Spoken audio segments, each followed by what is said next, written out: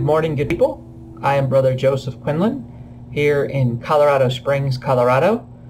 When I film these videos, I try to come up with a creative idea, try to think of a fun way or an interesting way to share some good news with you.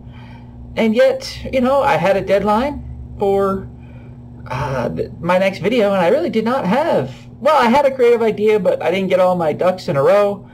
So I thought, gee, what am I going to say? And I thought, I don't have to say something creative. I don't have to be ever fresh, ever new, because God is.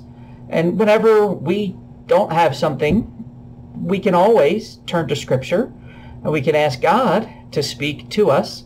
And so one of the Scripture passages that has been speaking to me recently has been Psalm 20. So I plan on sharing that with you right now. So Psalm 20. The Lord answer you in the day of trouble.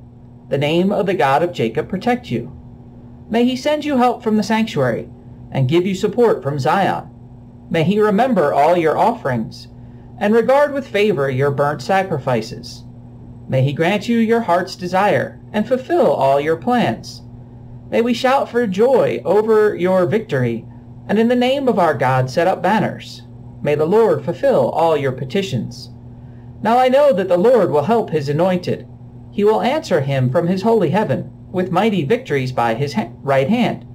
Some boast of chariots and some of horses, but we boast of the name of the Lord our God. They will collapse and fall, but we shall rise and stand upright. Give victory to the King, O Lord. Answer us when we call.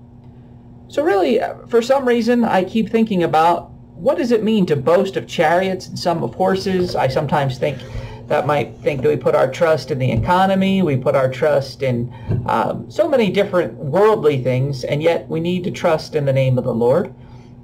And so hopefully that psalm blesses you in some way, and hopefully for my next video, once again, I might have more of a creative streak. But for now, this is Brother Joseph. Just know that we are praying for you, we love you, and we thank you for all of the ways that you support us. God bless.